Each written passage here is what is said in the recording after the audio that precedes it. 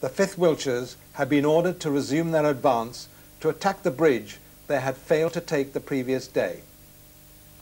The events of the next few hours were to determine the final outcome of the battle. We reformed into 2 companies, that's all we got strength for. We did have the support of a number of sappers, I remember, because of the mines, and of course we had the support of the 13th, 18th Hussars. They were splendid chaps in that they seemed to be prepared to lead us into battle, and there's not every tank squadron was prepared to do that. What with a mist and one thing and another, the start attack was delayed, I think, till about 2 o'clock, maybe 2:30. And it started with the usual artillery barrage. It was very sticky going, and the infantry was suffering a lot of casualties.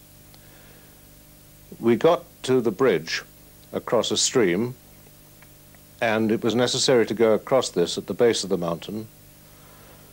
And the 5th Wiltshires were the infantry with us, and they put a company through and to try and approach the bridge. They got to the approaches of the bridge and all of a sudden came under fire from machine guns from about 4 or 5 different directions. The result was that the infantry had to go to ground and their attack was stopped. The bridge across the stream, which had to be got across, was mined. They put their pioneers in to clear the mines, and it took them something in the region of about half an hour, under which they were under fire at the same time.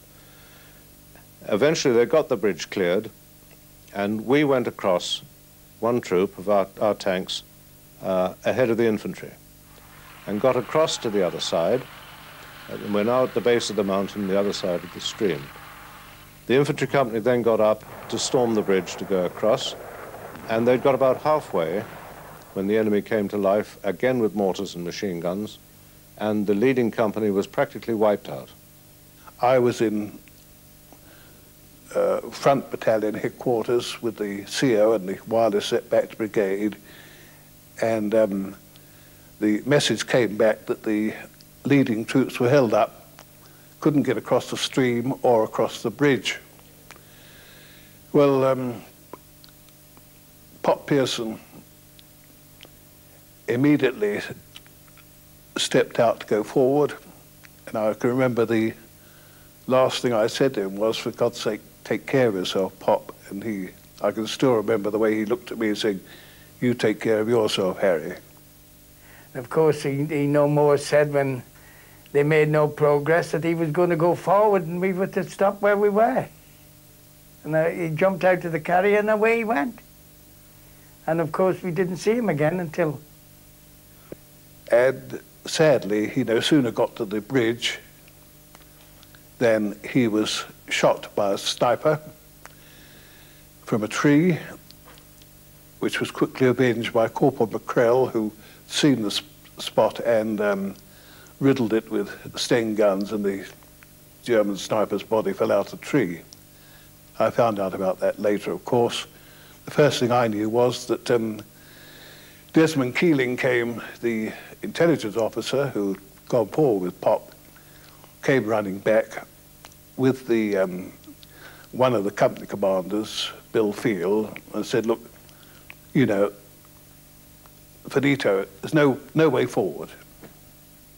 I got onto brigade and said that we would attempt a limited objective of the crossroads at Viridia, and we did at least have a better idea where some of the enemy opposition was coming from. So we were able to lay on a revised fire plan, which instead of just being a generalized barrage, was more likely to hit where you wanted it to hit.